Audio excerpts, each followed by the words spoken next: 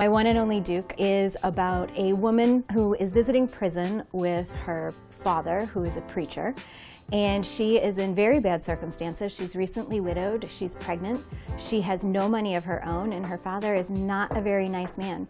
And she meets a prisoner there who not only is he taking care of one of the younger boys in jail and making sure the prison cat gets fed his breadcrumbs, he sees her and he says, you know, I feel terrible for your situation. I'm due to be hanged in 2 days.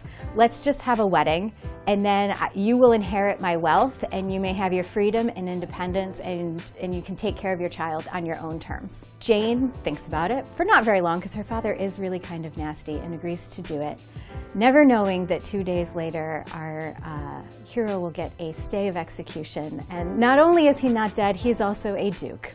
So it is just a wonderful, beautiful marriage of convenience story where these two opposing people have to find out how to make it work.